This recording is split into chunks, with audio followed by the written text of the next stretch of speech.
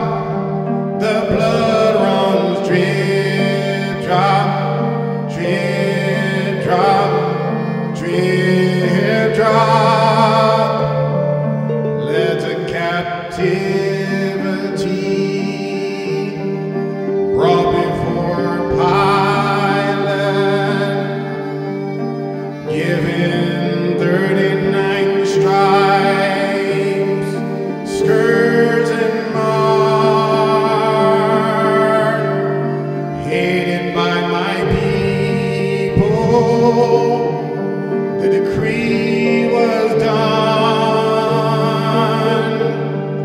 carried my burden to Mount Calvary, nail in my hand, nail in my hand, nail in my feet, I was lifted up from the earth. I will draw men unto me. Father, forgive them, for they know not what they do. They know not what they do. The blood runs drip, drop, drip, drop, drip, drop. The blood runs drip, drop, drip, drop, drip, drop. It is finished, my Lord. Drip, drop. It is finished, my Lord.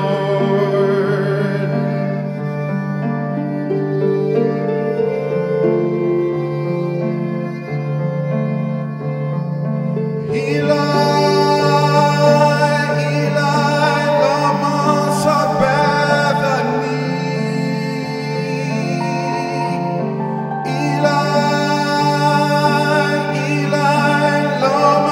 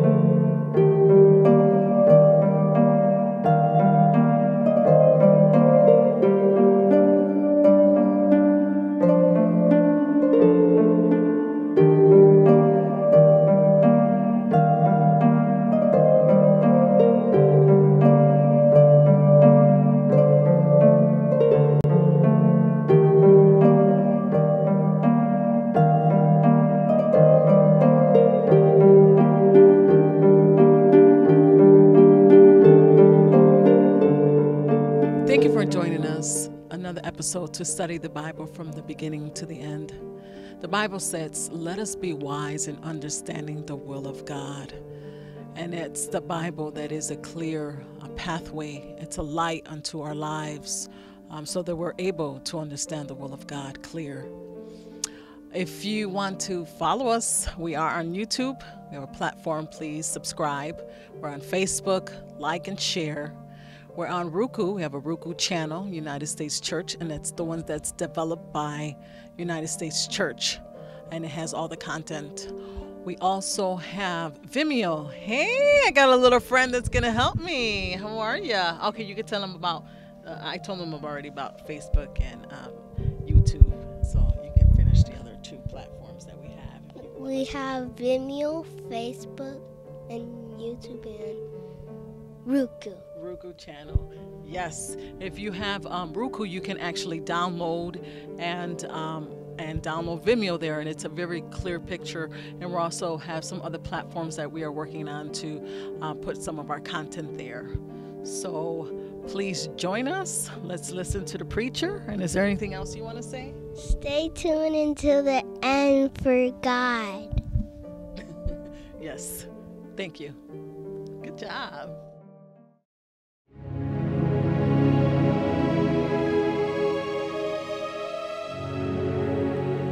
Giving thanks unto the Lord, the great I am, the portion of Jacob, the mediator for mankind. We want to thank you again for coming in this endeavor as we are studying God's Holy Bible from the beginning to the end. As you know, last week we talked about the time when the Lord was foreseeing the times when the Israelites would go into the nations that he was giving them. And God was giving them a law to abide by because the former generation had passed away and God was taking the youth, the young, the generation of Joshua into the new land. The Lord had entrusted the first generation to come out of the land of bondage and to go into the land of grace, but they needed to learn to be obedient. They did not learn this. Instead, they went after idols. They went chiding against Moses. They came against the Lord. They were stiff-necked. That's when the first time that the Lord said unto them, "You are a stiff-necked people."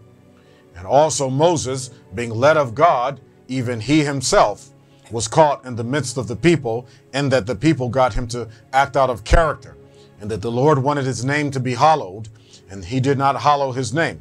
So then the Lord made a judgment against Moses. So now the Lord is dealing with the generation of Joshua, and he's telling the people, he's giving them a new law, a former law that he had before, but there is a bit of some amendments that the Lord has made with his laws, because the Lord has watched the Israelis now for about 40 years. So he's seen their ways. So you're going to look at some laws right now that he's giving them, but he's reiterating the laws, but now he's adding onto the laws, and is probably based on the natures of the people and that he had been watching them for 40 years. So let's pick up in the book of Deuteronomy, and we're going to go to chapter 15. Now remember, the Lord had already given them a law, and he had now given the command unto Moses to tell Joshua exactly how to be as he was going into the nation. So we're going to pick up in chapter 15. The Bible says, "At the end of every 7 years, thou shalt make a release." Verse 2, "This is the matter of the release. Every creditor that lendeth aught unto his neighbor shall release it. He shall not exact it of his neighbor or his brother, because it is called the Lord's release." What did the Lord mean by this? You are not going to, if someone took a borrow from you and you put a credit upon it and that they had to redeem the money by paying a little interest. The Bible is telling you that in 7 years, you're going to let it go. Let's look at verse 3. "Of a foreigner, thou mayest exact it again," meaning you can keep a foreigner paying. "But that which is thine with thy brother, thy hand shall release." So the Lord allowed them to loan money. And if you were a foreigner in the land, the Lord allowed you to sustain. Now, these were of the Old Testament, or the First Testament as we call it. These were Israelis versus the Gentile. And at that time, the Gentile had not fully come into the way of the Lord. But God allowed them by the law to continue to allow aught unto the people that were a foreigner. But if you were Israeli or Hebrew, the Lord told you after 7 years, you're going to release it.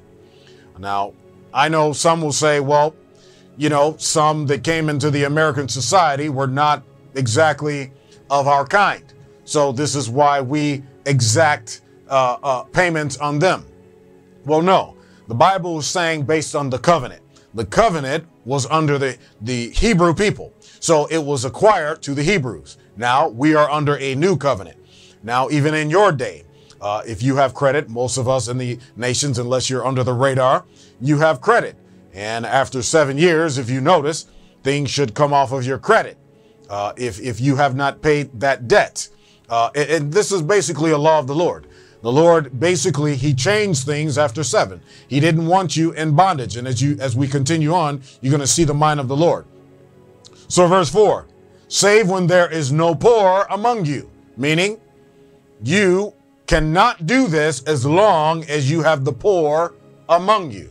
And here's what God says, for the Lord shall greatly bless thee and the land which the Lord thy God giveth thee for an inheritance, to possess it. 5, only if thou carefully hearken unto the voice of the Lord thy God, to observe to do all the commandments, which I command thee this day. So again, let's go back to verse 1.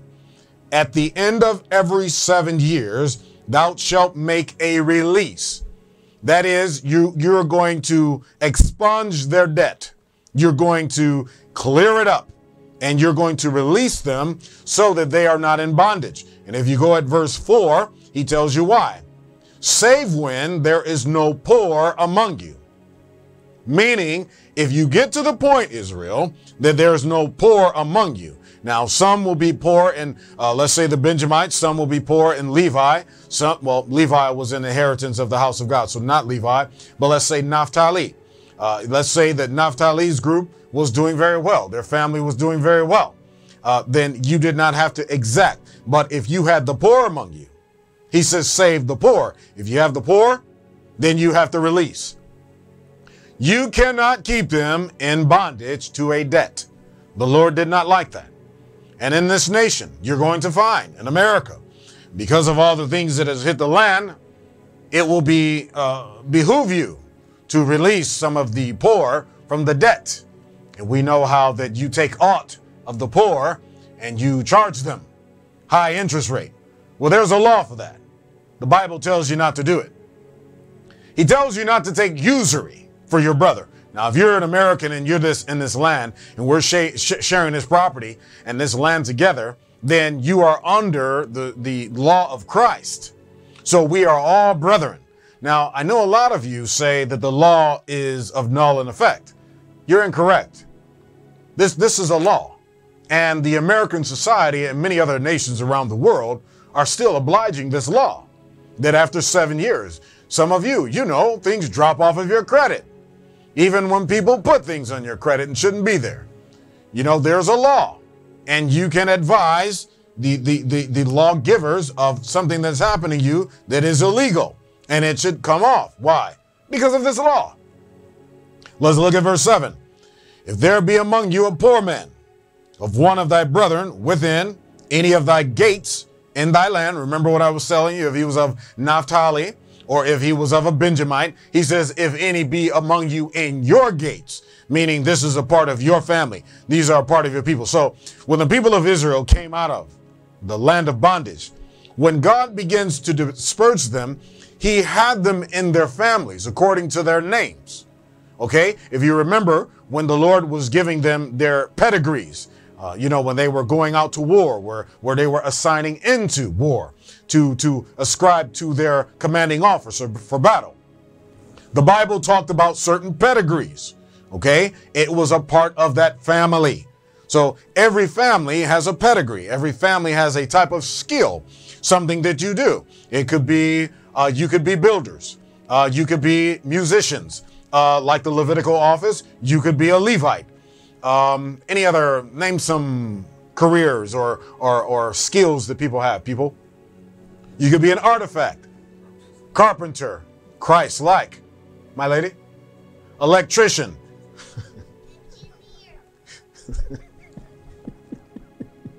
Sweetheart, there were no electricians then. We're talking about,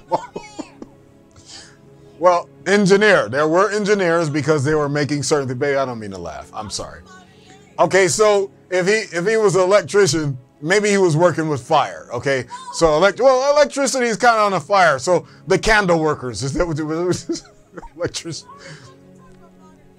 No, I'm in the law, sweetheart. I says names of profession of what they were doing. She said electrician.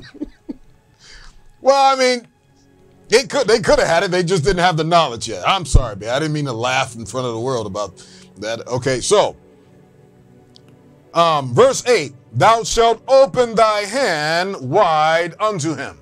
Let's go back. Verse 7. If there be among you a poor man of one of thy brethren within any of thy gates, meaning whichever tribe you are, in thy land, which the Lord thy God giveth thee, thou shalt not harden thine heart, nor shut thine hand from thy poor brother. Okay? If there be any poor. Now look at what the Lord says. Verse 8. But thou shalt open thine hand wide unto him, and shalt surely lend to him. Didn't say give to him. It said lend him sufficient for his need in that which he wanteth. Now listen. The Lord didn't want you poor.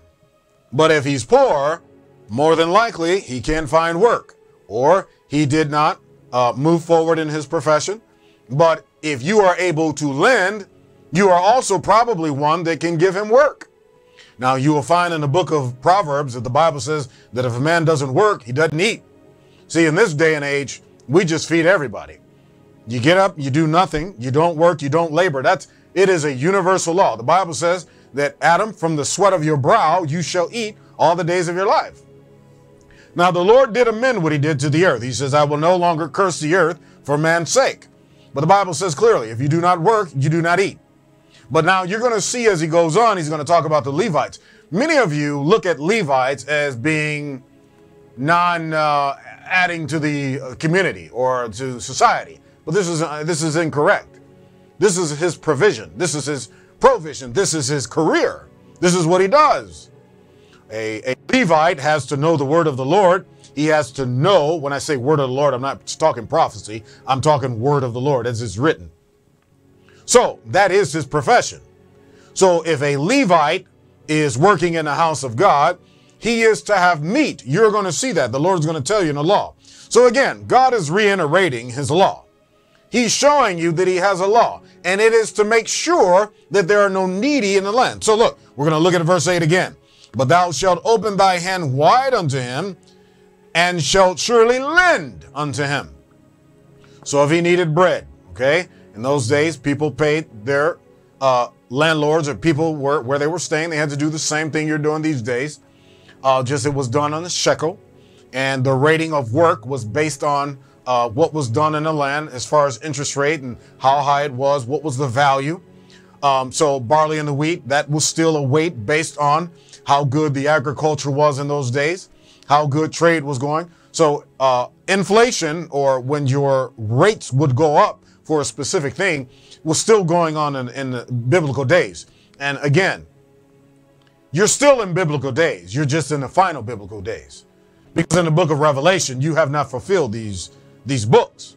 So people say in the biblical days, well, you still are in the biblical days. It's not done. The New Jerusalem hasn't come down. And we understand that a lot do not believe. We understand that. But again, in your scientific review of life, you only see 10%. For those who think I'm making a sign, I'll do both eyes. You only see 10% in your eyes. That's it. Again, I say this all the time. The gamma rays, the radio waves, you can't see them. You cannot see the variations of light, which makes the color, the vibrations, which makes color. Purple, red, violet, blue, indigo, yellow. You can't see those vibrations. Your eyes cannot see it. So again, in the biblical days, as was old, moving forward to now, you're in the biblical days now. And there is a new Jerusalem which shall come, which will be in the heart of Salem, Jerusalem, Israel. So look at the scriptures. Verse 9, the Lord knows how people can be. So he says, beware that there be not a thought in thy wicked heart. Now look at what he says, your wicked heart. Because if you look to devise, if you look to deceive, if you look to take advantage of, the Bible says, take heed before you go into your wicked heart, meaning you're getting ready to slight your brother. So I'm going to let you know, I already know how you think. I know how some of you can be. I've watched you for 40 years now, and I've seen how you've been with each brethren in the wilderness, or your sisters. So look at verse 9 again. Beware that there be not a thought in thy wicked heart, saying, the 7th year The year of release is at hand. And thy eye be evil against thy brother, and thou giveth him naught. Meaning, you're not going to give him a loan. You're not going to help him out. And you have the ability to do it. Let's say it's in the 5th year and you realize, if I give him this loan or if I help him out, the year of release is in 2 years. So I'm not going to do it. Well, the Bible called that wicked. See, it's wicked if you have been blessed and there's brethren among you and you do not help him or her, and your hand is able, the Bible calls it wicked. If you devise in a way that says, I'm going to not lend him this money because I know in 2 more years is going to be the year of release and I'm not going to lose my money for him or her. The Bible calls it wicked. You know, and it's really interesting. You know, if you have a savings and you're saving and you're doing well, some of us, you may get blessed above your friends. You may do well, you know, and it's really sad in our generation that when you start to climb in a certain status, you forget the people who were with you when you were friends. You know, I'm not talking about people who they come in and out of your life. I'm talking about people who are there in your life and they stay there. They love you. They want to be around you. They're there when your children are born. They're at your weddings. They're at when people decease. They are there in your life. They're there for your graduations. They're there for your children. They're there for you. If you're with an individual like that, and let's say that you begin to excel in life, the Bible says that if you have the ability to give your friend or your companion something and you do not, or you are able to do it, but you say, I'm not going to do it because I'm not going to get it back, the Bible called that a wicked heart. You're going to go further and you're going to see how the Lord did not want anybody in the land of Israel that was without. And that's because he blessed everybody. So he says, beware that you don't have a wicked heart and you try something. And look at verse 10. Thou shalt surely give him, and thine heart shall not be grieved. Meaning you're not going to give it grudgingly. You're not going to get it to him with this disgruntled character. You're going to care. Verse 11. For the poor shall not cease out of the land.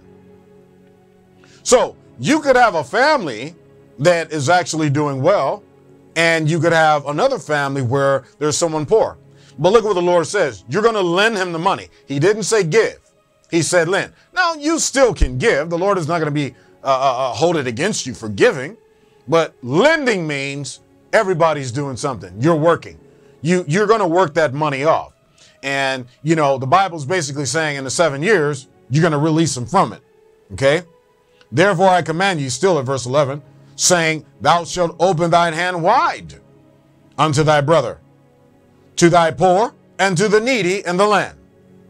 So there's a difference between the poor and the needy. See, a poor can be one who they, you know, might hit it hard in a little bit of the year. They could lose a job, you know, specifically. Look at the day you live in. So many variables of laws that go on, so many things that happen with these new plagues that hit the land, and so many regulations by powers and legislative states that you put hardships on people, and people feeling that their rights are being infringed upon, they may take a stand and they may lose their ability to take care of their families. Well, if you know of one like that and you leave them out there, the Bible says you have a wicked heart. You are to help them. So again, he says, I don't want there to be any poor among you, because it's going to happen, but I don't want it, is what he's saying. Now, the needy, you know, that can fall on those who are generally fatherless. It can fall on a single mother or a widow woman. Now, again, some of you young ladies, if you go out and you open your legs and give your matrix for free to an individual, and you require nothing of this man, and he just has you, and then you bear his child, okay, and then he was not a dutiful man, he did not prove himself to be a worker, but you lay with him for pleasure, and you have child now, then this is on your own hand. Now, that doesn't mean you be left out. But if you are a single woman now without children, be wise. You do not want to bring to yourself a responsibility. And men, biblically, you are not to lay with a woman without making a covenant to secure the internality of that child. You are internal beings. You are eternal beings. So when you come together, you procreate and you bring forth life. So the covenant must equal the power of that seed. And what is the power of that seed? It's eternal. That's why a covenant has to be eternal. This is the enigma of the circle, the sphere. It's round. It never ends. This is what it means. It's a covenant for everlasting. So, young ladies, if you do not want to be in a situation where you become needy, you become poor, do not open your matrix. And men, if you don't want to be poor, don't go into the matrix making children without a means to provide for them. Okay, verse 12. And if thy brother, an Hebrew man or a Hebrew woman, be sold unto thee, and serve thee 6 years, then in the 7th year thou shalt let him go free. Now, remember, we read this in the book of Exodus. We talked about the law, that they could serve for 6 years. After the 6th year, they were able to go free. But in that time, the Bible didn't tell you what he's getting ready to tell you now. I believe the Lord amended this law because he probably looked upon the children of Israel for 40 years and probably saw some things that he didn't like. So look at what happens.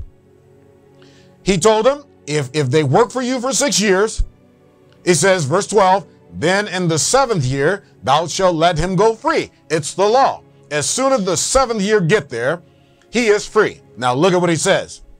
Verse 13, and when thou sendest him out free from thee, thou shalt not let him go away empty.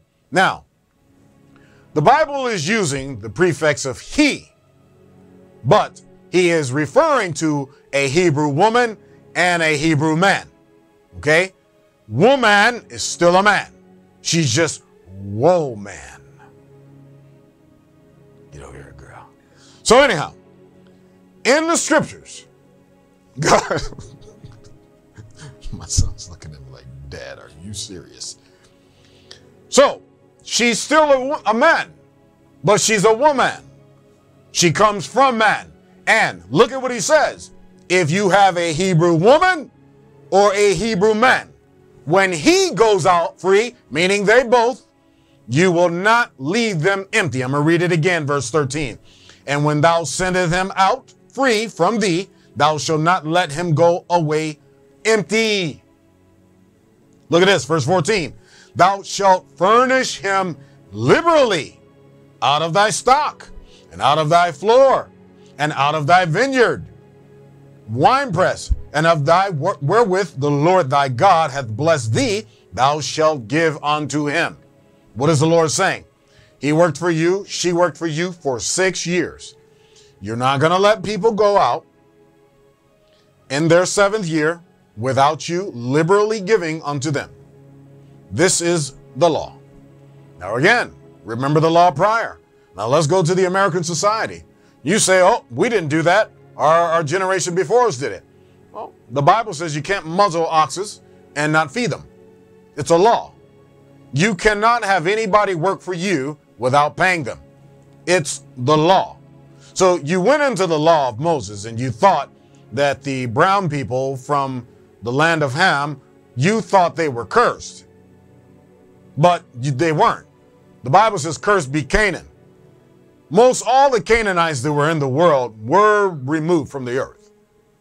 The land of Canaan still remains as its title based on the geography of what you've documented in your papers and your histories. But the people of Canaan were destroyed. So the Bible says, cursed be Canaan. Canaan. But God warred with Canaan. Who did he use? He used the children of Abraham. Who are they? He used Ishmael. He used the Edomites. He used Ammonites. He used Midianites, and he used Israel and Moabites, right? They all fought the giants. They removed the Canaanites. So again, God is establishing a law that you're not going to have any among you poor. You're not going to take usury of anybody. And when they leave you after they've done 6 years with you, see, you got to think of what God is looking at. He knows that you having people work for you, they're bringing into you value. They're bringing into you profit. Okay? Look, we all know how business works. We know how capitalism works. Actually, Bible is capitalism. Anything outside of that, you don't get freebies. You don't just get to show up and get anything free. Now, you could look at it as socialist if you're thinking you're given something. But the Bible says you will lend to him if he's poor. It didn't say give. Now, not to discredit if your government has given unto you because of the times that has happened. Some things, and that where we live, we are taxed in everything. Now, if you look at the book of the Genesis, Joseph, he charged the people to pay 1/5 to the king. So that was 20%. Now, priest Melchizedek, who was already in Salem, which was in the land of Canaan, was taking from Abraham 1/10. Now, I don't think that was just the battle of the Sodom and Gomorrah in which he defeated the 5 kings. It was a regularity in that Abram brought 1/10 unto Melchizedek. And priest Melchizedek was already in the land. So let us move forward. Verse 16, and it shall be, if he say unto you, I will not go away from thee, but he loveth thee and thine house, because he is well with thee. Verse 17, thou shalt take an awl. Remember, we talked about that. And you shall put it in his ear, and he'll become yours for the rest of his life. Now look at verse 19. All the firstling males that come of thy herd and of thy flock, thou shalt sanctify unto the Lord thy God. Thou shalt do no work within the firstling of thy bullock, nor shear the firstling of thy flock or thy sheep. That means the firstborn belongs to the Lord. They're mine. They belong to me. Verse 22, thou shalt eat it within the gates. He's basically talking about if you offer anything unto the Lord, you're going to eat it within thy gates, and the unclean and the clean person shall eat it alike, and the roebuck as to the heart. Now, he was talking about do not bring anything to me that has a blemish. You will not bring me an offering that has a blemish. Why is this? Because in a blemish of an animal, if there is something unclean in that animal and you offer it up, it's unclean. So it can't really make an atonement for you. So the Bible says you can eat it. It can go into your digestive and you'll be fine when you put it in the fire. But you cannot offer that up to me as an unclean thing to cleanse you of your iniquity. So that was the law. And that was because, people, we were under a different covenant. You were under the covenant of the natural man. Babe, do you have the inside of the tabernacle? God required them to bring the blood of an animal. Now, it was done on the outside, but now when you went into the holies of holies, you had to touch that mercy seat with some blood. There had to be, something had to be sacrificed in your stead because you were unclean. You committed iniquity. See, God judges iniquity. It has to be judged. So many times in the sacrifices, the Lord was requiring this so that you also would understand the cruelty of death. Many animals died in the stead of men based on man's sin. But the Lord wanted you to understand the severity of it. And the scapegoat, what they would do is lay their hand on that thing. And then he would escape into the wilderness, but they'd catch him. And many of them they would bring unto the priest, and they would watch them take the life of this animal. And it was an atonement for your life. So now the Lord is saying, don't offer anything unto me that has a blemish. You will offer only that which is pure. Chapter 16. Observe the month of Habib.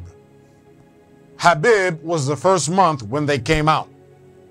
Listen to what he says. And keep the Passover unto the Lord thy God. For in the month of Habib, the Lord thy God brought thee out of the land of Egypt. 2. Thou shalt therefore sacrifice the Passover unto the Lord thy God, of thy flock and of the herd, in the place which the Lord shall choose, and his place, where his name is. Meaning, the people are moving about in Israel.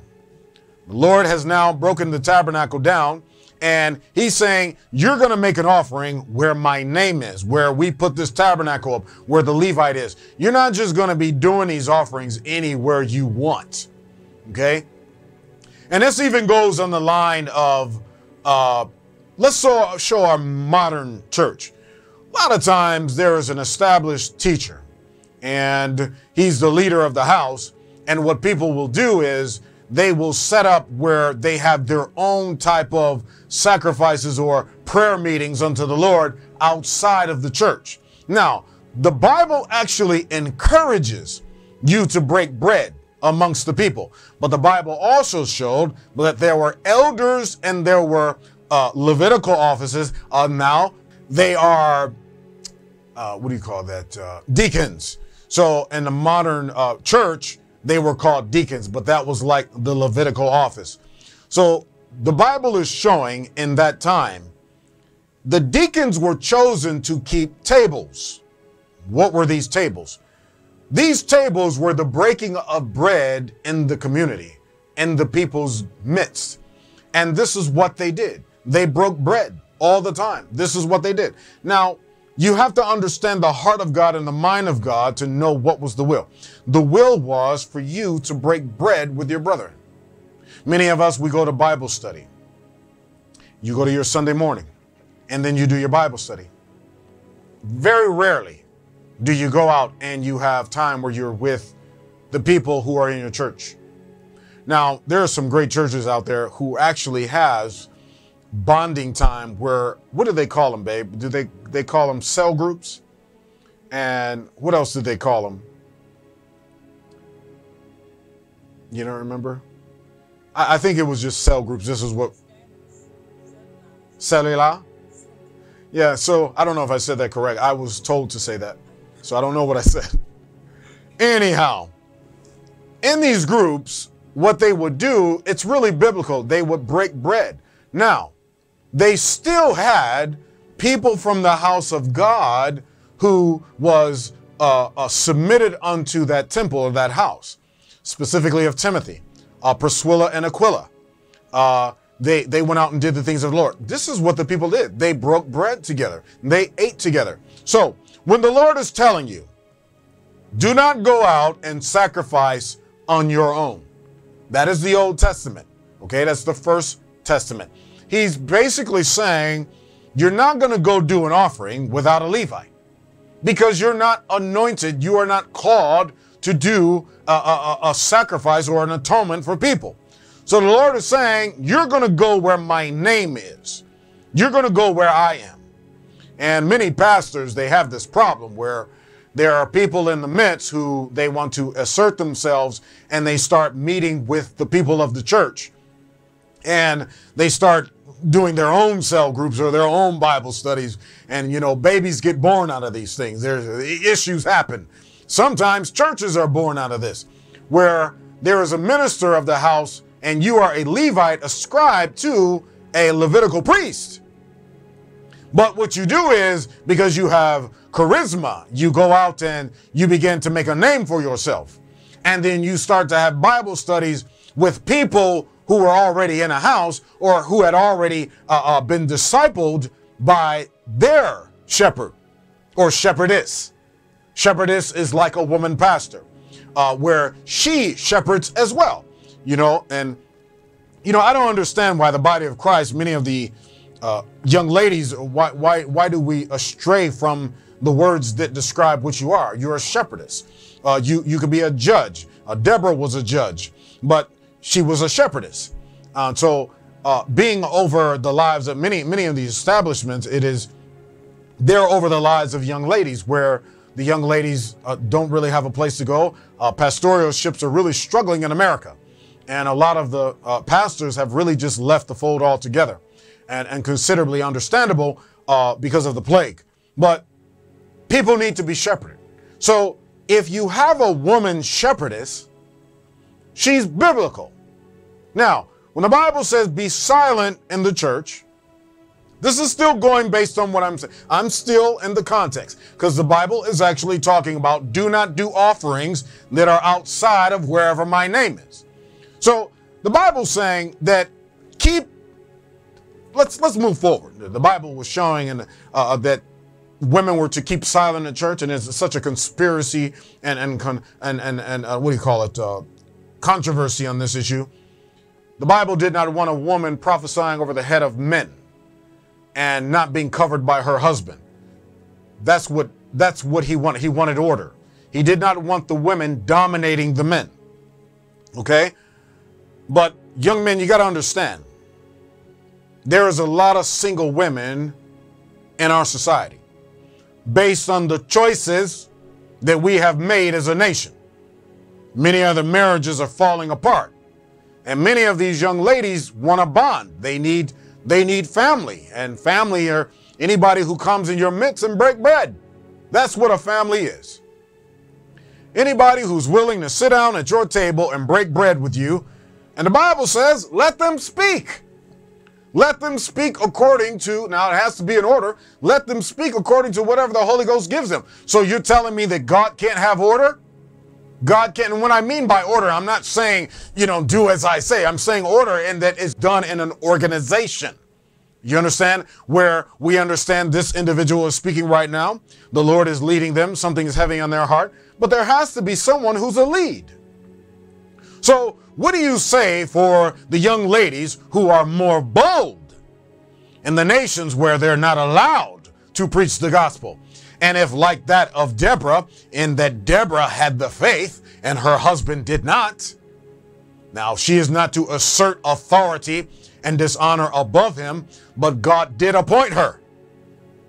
So, but it should be done in decency and in order, and that the husband must be in agreement. So, but if she's a single woman, explain to me the women that are in the Middle Eastern nations where there is a danger for them to follow the Lord.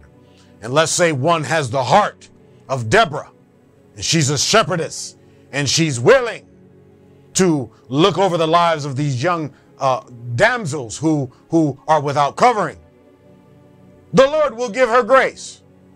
So before we judge, and that you want so much order, men, again, God has order in accordance to his name. He says, wherever my name is, that's where you will do your sacrifice. So again, let's look at chapter 16 again. Verse 2, thou shalt therefore sacrifice the Passover unto the Lord thy God of the flock and of the herd in the place which the Lord shall choose to place his name there. 3, thou shalt eat no unleavened bread. Again, you know how the Passover works. They ate no unleavened bread for days. Okay, so again, he was saying, you're going to do this Passover. This is a way of the Lord. This is a celebration before the Lord, but you're going to do it where I tell you to do it. So individuals out there who want to be Levitical, okay, young ladies who feel that God is calling you, you are a shepherdess. Many of you take on the titles that were given to men. But the Bible showed clearly if you were doing a job that was similar to a man, you were called a shepherdess. Christ is called the Good Shepherd. So, many of you young ladies, you're offended because you're taking a title. So even now you're no longer women. I mean, what are you then? I mean,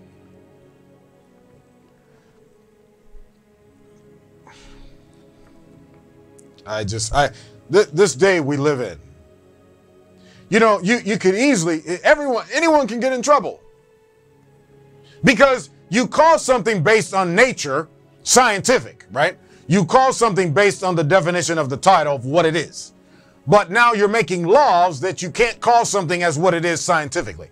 Based on DNA. Everyone knows that a woman, her hips expand. Not like a man. Why? Because she's preparing herself for childbearing days. There are other things that happens within her body that makes up the woman so that she can give nutrients to the children.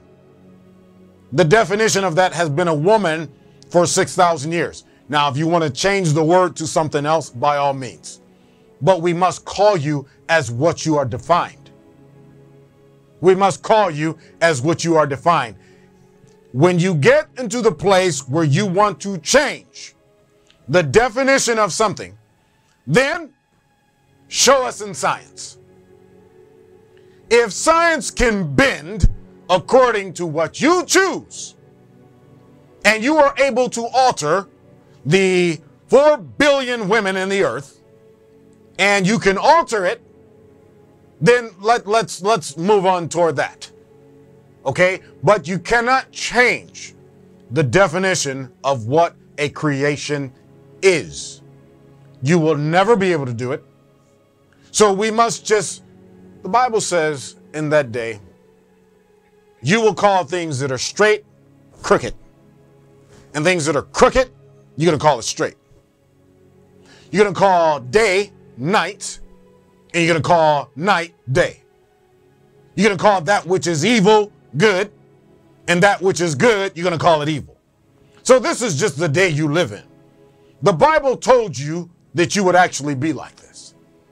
So we're not really astounded that you're doing this. It's just slightly astounding that it's this measure. It's this measure of confusion. So anyhow, we were talking about the shepherdess. We were talking about sacrificing in the place of the Lord. And we know that in our nation, there is a divide down the center of man and woman. There's a divide. There's multiple tumults over here, and there's multiple tumults over here. See, what needs to happen is you need to get into the land of Shiloh, where Shiloh is, and this is what's going to happen. You're going to get so divided, where you got your tumult over here, women, you got your tumult over here, men, and both of you are just, and you got a line right here. And what's going to happen is there's going to be a scuffle. There's going to be a wolves and pestilence, and things going to come on that side. There's going to be wolves and pestilence that's going to come on that side. So, young ladies, you don't want to cross the threshing floor. Men, you don't want to cross the threshing floor. So you're both over here on your own threshing floor. And you got wolves, you got beasts, you got pestilence on this side, and you got the same over here. What's going to happen as these pestilence get over here? Now, I did not say the soldiers yet. I just said wolves, pestilence, and beasts. What are you going to do when you got that divided line? And there's enemies that come on either of your sides. What are you going to do, young ladies? When the enemy comes on your side and you are all by yourself, you all got your own tumult. We don't need a man. And you men are saying, we don't need them. Well, okay, men, you can handle your battle, right? Man to man. Oh, I can handle my enemy. Okay, go out and fight for 3 days. Okay? Fight your enemy and defeat him. Then what you're going to do when you get hungry? What are you going to do when you get wounds, when you get a cut? Do you think your friend is going to sit there, put water on you, and nurse your bandages? You think you're going to be able to do that with your comrade? No, that's something that she will do. But no, you're separated. This is nothing that I'm talking about. I don't know how we got here, but we're here. So you got the ladies over here, right? Now you got enemies coming. You got soldiers coming in, and they've got weapons. What are you going to do on your side? You got a threshing floor here, and you don't want to cross over. What are you going to do? You're going to call over, and you're going to tell them, come over and help you. And young men over here, you're going to call over, and you're going to tell her to help you. So you know what you do? You know what's going to get rid of that threshing floor? Is your day of judgment. When you get it in your mind that when God establishes something in the earth, you are to follow it. Right now, you have your way of doing things. So continue on. Right now, there is a threshing floor between you, and it's getting wider and wider, and that gulf is getting deep and deep, like the rich man to Lazarus. You better figure it out, because when your enemy comes upon you, men, you're going to need your wives. And wives, you're going to need your husbands. So you can keep playing the game you want to play. You can keep going outside of God's word. But time will show you that God's word never fails.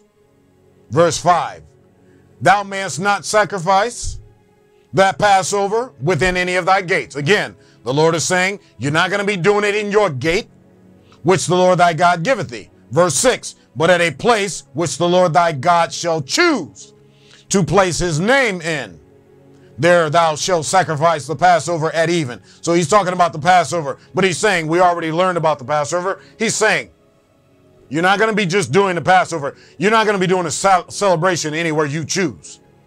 You're going to put the name of the Lord there. Young ladies, you're going to pray. Moving fast forward, you should look in the book of the prophets.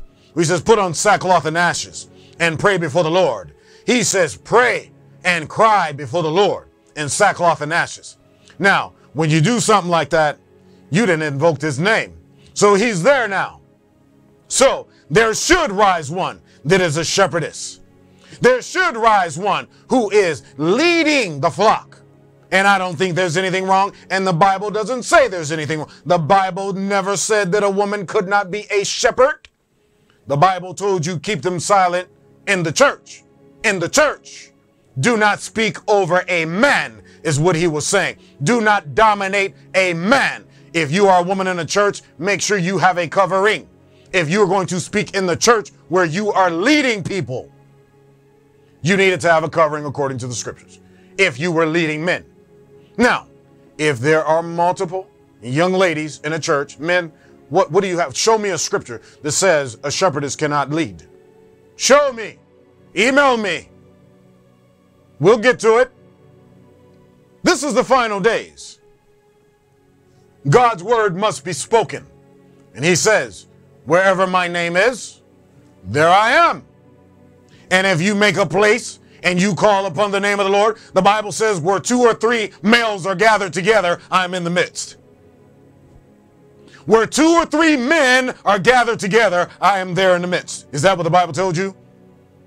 The Bible says where 2 or 3 are gathered. He didn't say a man or a woman. So if there are 3 women in the midst and they're praying in the Holy Ghost, men, it was Agnes who changed China. It was Agnes that got the Holy Ghost. It was Agnes who the Lord, it was a young lady whom the Lord hit her with the Holy Ghost. And it shook America. This is how you got Azusa Street. They went from Kansas down to Texas, Oklahoma, Texas, and then they went over to California. They were just moving because they were getting moved out, and you were still dealing with issues. Skin tones, you were dealing with that. But it was in the 1900s, the Lord hit this country with the Pentecost. And he brought it through that young lady. Why? She believed. When Jesus was risen from the dead, who believed? That young lady. She believed and says, he has risen, while the men doubted. So, you are to come together. We understand there's a threshing floor and there is a separation. But men, pray for our sisters. Pray for them. Protect them. Do not come against them. God is going to get rid of all your traditions, all your hard ways.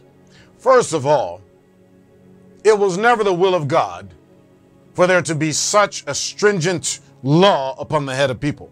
The reason why the law manifested itself in the first place was because of your natures. But the Bible shows you that a young lady could be a Nazarene, shows you she could be a prophetess, shows you she could be a shepherdess, shows you that she could be a judge and lead an army.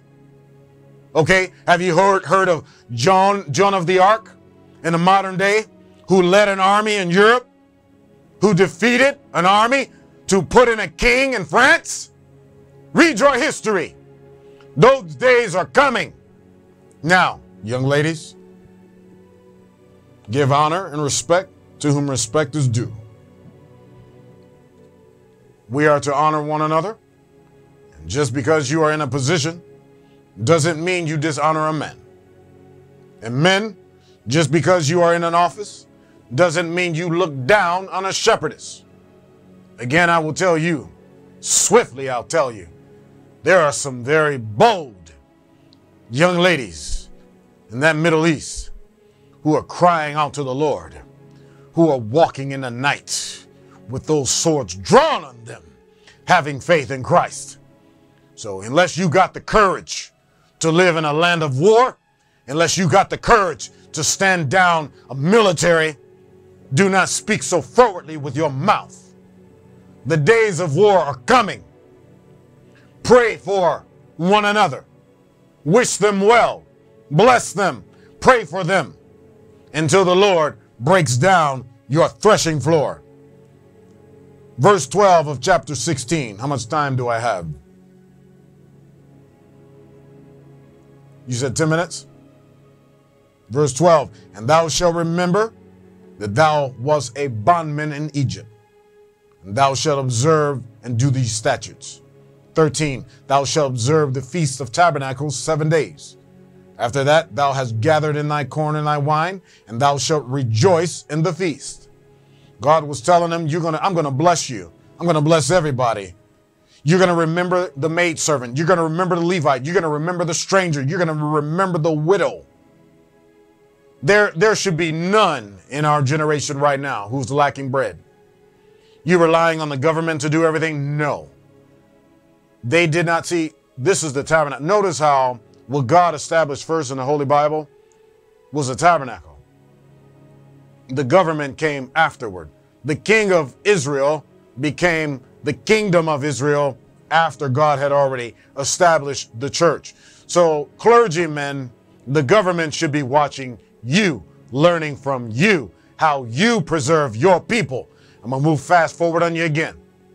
Apostle Peter established the church. And what the people did was they brought their goods unto Peter, and Peter acknowledged this law, and that no one lacked. We're going to go to verse 11. And thou shalt rejoice before the Lord thy God, thou and thy son and thy daughter and their maidservant, and the manservant and maidservant, and the Levite that is within thy gate, and the stranger, and the fatherless, and the widow that are among you. What did James tell you true religion was? That you visit the fatherless in his affliction, and the widow. Single woman, even if she made mistakes. Now again, single ladies, if you have children, you are already in a position when you have children, especially in a day of plague and a day of wilderness. The Bible says in the book of Revelations that pray that you are not giving birth in the time of wilderness. He says pray that you're not giving birth. He's basically saying it'd be hard on you. So young ladies, if you are a single woman with children, do not be froward with your mouth. Even if you are offended by men, do not be froward with your mouth. The time is going to come where you will rely on each other. Don't say, I don't need a man. This is foolish thinking. And because you all have been saying this so much, the monies of the government is being drained because they're paying for you to be single. You thought this would be a good idea to make the men work hard to see their children and spend a lot of money, but now the government's losing money. You can keep printing it. You can keep printing it, and you're going to keep creating inflation. As my daughter says, inflammation. You're going to keep creating it when you keep printing. So, God's way is that He establishes a home where there is a provider, there's a protector, and there's other elements and amenities within the house that everybody does their part. Everybody, the husband, the wives, the children, they all do their part. And they make the function work. That's the first government. The first government is the family. It is not the government with officials and legislators and governors and senators and publicans and name some other things. That's not the government. The government, the first government, is the father and the mother and the children. God instituted that. You break that down, you're breaking down your government. You're smiting your own hand. I mean, how far am I going to go with that? How much is that going to work out for me? That's starting to hurt. I need this hand, but no. You don't want to make it work. You want to keep coming against something God established. So every time the family wants to come up, nope, we don't need you. I need my left hand. But you don't think you need your left hand. God is the right hand of power. You are at his left hand. If you do things in accordance with the Lord, you will be in God and God in you. It is a collaborative thing. But if you don't think you need the Lord will withdraw. Now, everybody who's right-handed, try and live your life with your left hand. Just take a day, take an hour, because I don't want you coming at me that I told you to do this. Just try it out. This is just, let's have some fun. I don't want any emails saying you caused me to do something. If you would like, as a sign, as a learning, take your left hand, start to write with your left hand, start to get milk out of the refrigerator, start to cook with your left hand, try and start your car with your left hand. Okay, you might have the button or speak to it. Okay, that's fine. Do not drive with only your left hand. Try and live your life with your left hand, just if you want to. I'm not telling you to do, if you like. See how long you can go without your right hand. Now, if you're left-handed, okay, your left hand is your dominant hand. Try and live your life with your right hand. Now, if you're ambidextrous like you, did I say that right? If you're that, where you can use both, then this is not going to work for you. Okay, no, we're not going to say that. Just try and do something that you can't normally do without something. Okay, try that. And you will see the importance of a body. The Bible says that we are one body. Some are the members of the hand, some are the members of the head, but we all need each other. That's the same thing in your government. You cannot sustain your land if you keep changing the analogies of science. When you get into the mind of the people, and they begin to look at life with a fixation that you have provided to them that is more non-offensive, you will begin to diminish your nation. You did not build America based on every little offense. You built those highways and those skyscrapers with some very heroic men. Men that would climb up these scaffolds. Remember how we were watching the 1920s? And these men had no safety measures. The ratio of men losing their lives were very high. What was the percentage? It was very high. It was a high amount. You can look it up. The ratio of men losing their lives building. Look at the tracks you built across this nation. That's what you're making your profit on to this day. You took the knowledge from Great Britain, how that they laid highways. This is the way they were able to build their wealth. They laid highways. America's wealth skyrocketed when you built the railroads. And those that helped you build it did not get their portion. But look at what could have happened without those railroads. So you should be thanking that slave man. Same thing with your highways. The day you put it in the plans to build a highway, though some doubt it, you did it. And look at what you've done with your nation. Then came the Wright brothers. All these people were believers. The Wright brothers believed that they could fly, and they did such. Then the preacher believed that he could get on a radio. So all you who have a problem with us being on technology, well, we started it all. The radio waves were found by a preacher. And he talked about the light of the Lord. I had his name, I forgot his name, but he found it. So in my closing, we need each other. The Bible is showing you a law as you go into Israel, you going into this land. Remember my law. Keep my Sabbath and keep my house.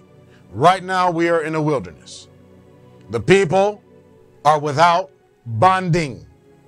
You have separated yourselves. Over the course of these 50 years, you've become more separated.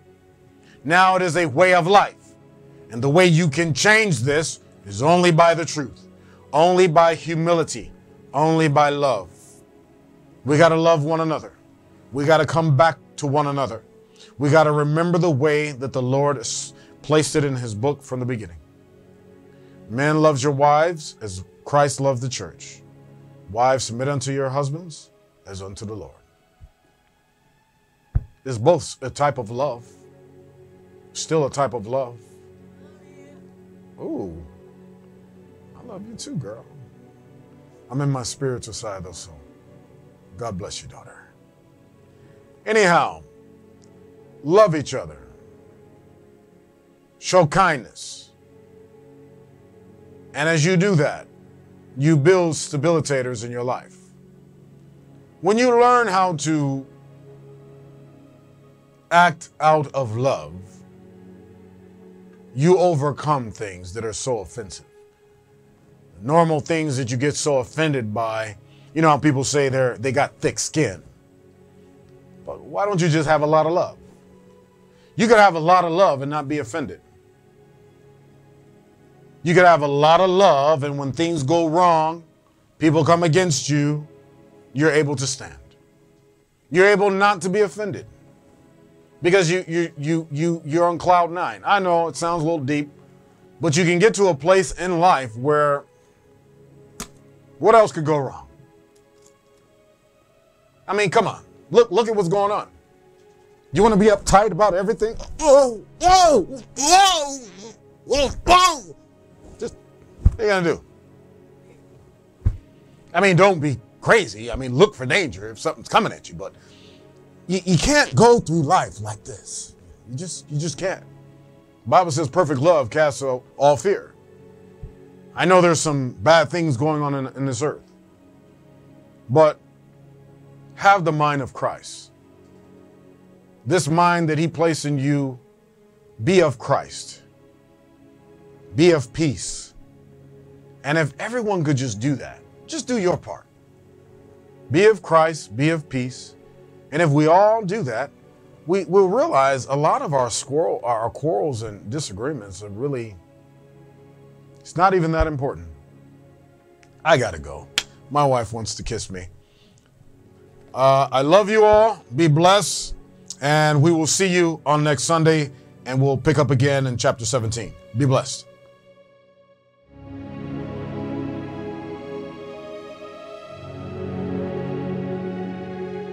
Behold, how good and how pleasant it is for brethren to dwell together in unity. Comfort yourselves together and edify one another. Woman was created for the man, not the man for the woman. Nevertheless, neither is the man without the woman, neither the woman without the man. The order of the Lord is that the husband is the head of the woman, and the woman was created to be a helpmeet for the man. Therefore, let us submit one another in the fear of God. Dear Lord, I pray that we examine ourselves as men and women and return to the order of the Lord to align ourselves according to the Word of God, to walk in our respective roles according to the order of the Lord, that we may reestablish the family, the first government created by God. In the name of Jesus Christ, I pray. Amen.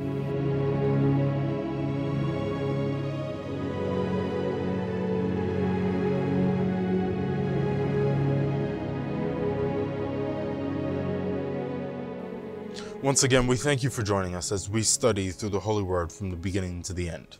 Now, for those of you who would like to contribute to help us promote the Word of God in our 5-year vision of expanding our broadcasting, opening up tabernacles, opening a child development center, opening a rehabilitation center, and trade schools, you can give through any of these ways, whether it be by Cash App, PayPal, or online under the Gift tab. Once again, any amount given will be greatly appreciated. Thank you.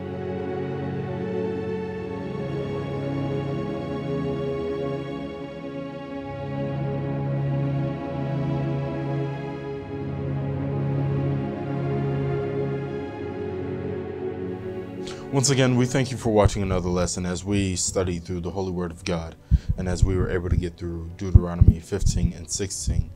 And today we saw how the Lord reiterated a lot of the laws to the new generation of the children of Israel. And we saw the year of release. When the 7 years were passed, debts would drop. We saw how the Lord commanded the children of Israel to keep the month of Abib and keep the Passover. And we also saw how the Lord just, he fine-tuned some things. Like in the year of release, you were not to have wicked thoughts on, if you knew it was coming up, you wouldn't give them, wouldn't help your brother, that being an Israelite. You know, and that also falls on the person that is actually taking that you're, something a little too loud. The person who is actually getting the loan, that in their heart also thinking, okay, I'm going to take this loan, but in the back of their mind or the back of their thought, they're not going to pay for it because they know that there's that 7 years that, Yes, ma'am. you know, they're going to be debt free and they're going to be forgiven. So it goes both on both ends. Yes, ma'am. Of the agreement. Yes, ma'am. You know, and like, you know, for some of us, you know, you don't probably feel that because of the credit score. You know, this is it's something that they got from the Bible. You know, the 7 years, you know, you got, you know, your credit score changes, but let's thank God because it is in His law, and He brought that forward before we even decided to implement it. So thank you, Lord, for that. A lot of people are thankful for that. Yes. And will be when they learn of this. As the Lord continues, or as the Israelite continue to prepare to enter the promised land, the Lord reminds them of the month of Abib, the Passover, and we see how the Lord just is keeping order in the children of Israel and keeping the way He meant life to be, and preparing them to be an example to the other nations and to be a force against the wicked nations, those being the Canaanites and the other nations who served the fallen. Right.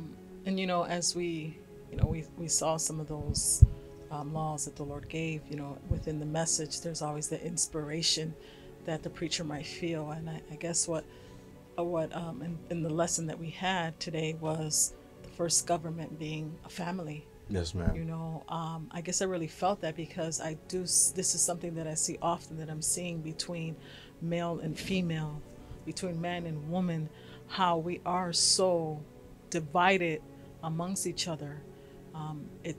We don't see things eye to eye any longer, and it's getting so bad that our families are falling apart, our communities, because of the division amongst each other as man and woman.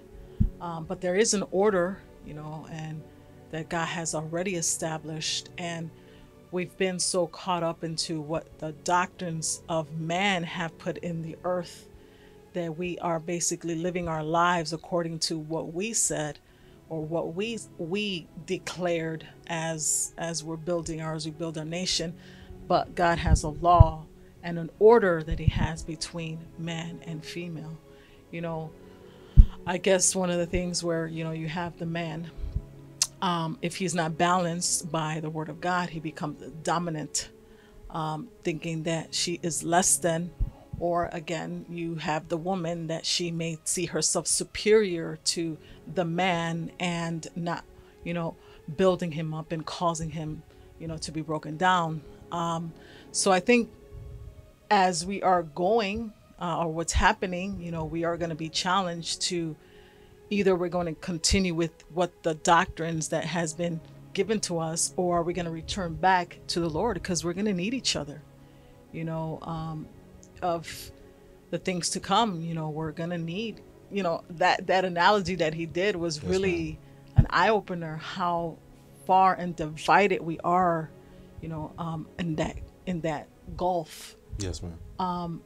And there's always this constant divisions among male and female, you know, and it's getting worse. Yes, ma'am. I mean, I don't know how you would view it as your age realm. No, I totally agree. The first government is the family. What you are born into is a family, or, you know, that's how God made it to be. So when we don't have family to grow with, Right. we grow either with only a mother or only a father.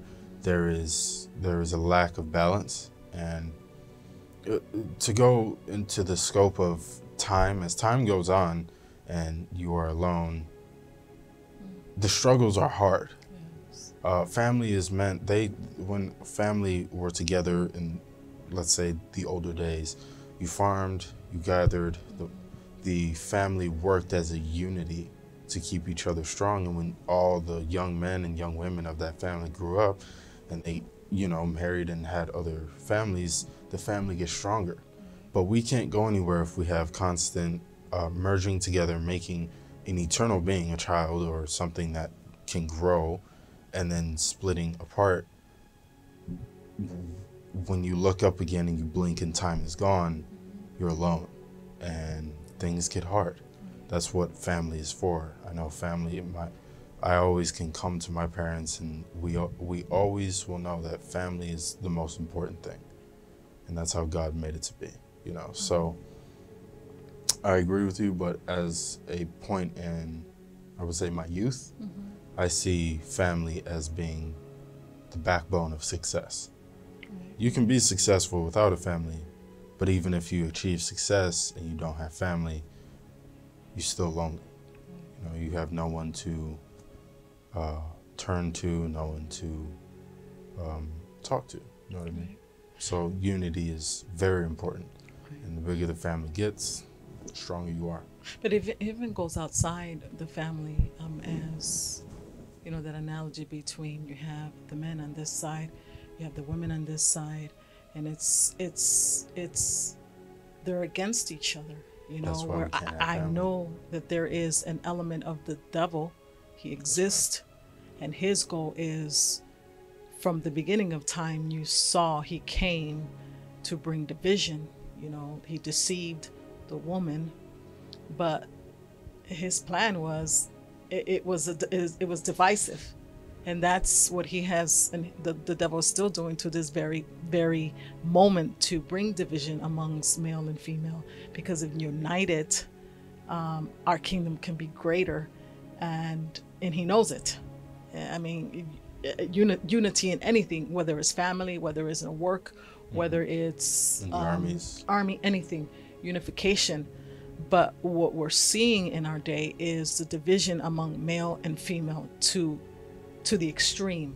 I mean, a house divided upon itself cannot stand. So Right. the devil is always going to, I totally agree with you, he's going to come in and split. God makes something, he comes to either flip it upside down or divide it. Right.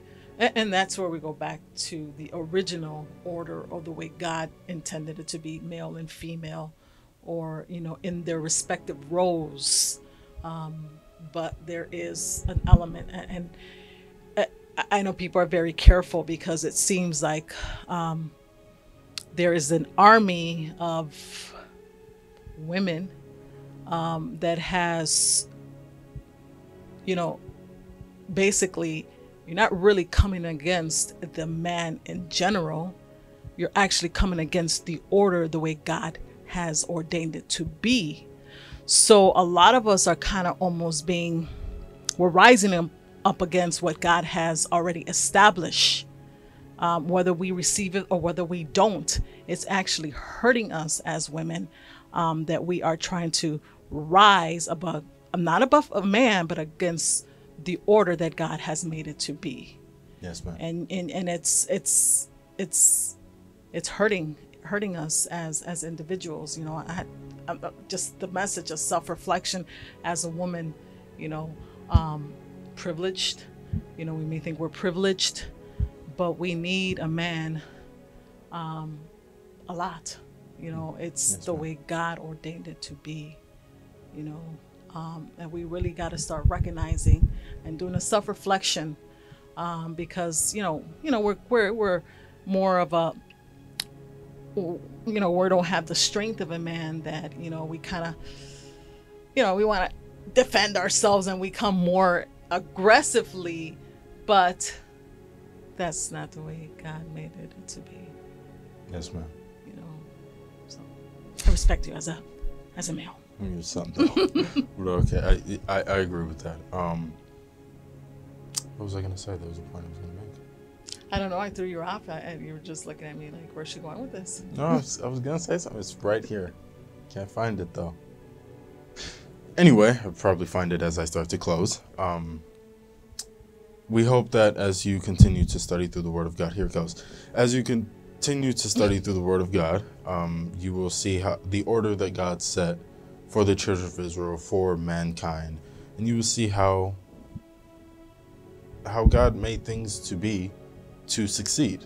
The devil makes things, he is a destroyer, but God makes things to succeed. He doesn't make things to fall apart.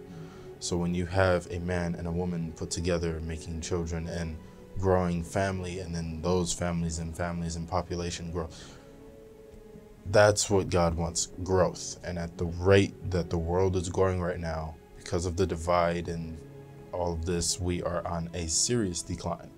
And anytime you see a decline in anything other than iniquity, it's not God, and it never makes anything else better.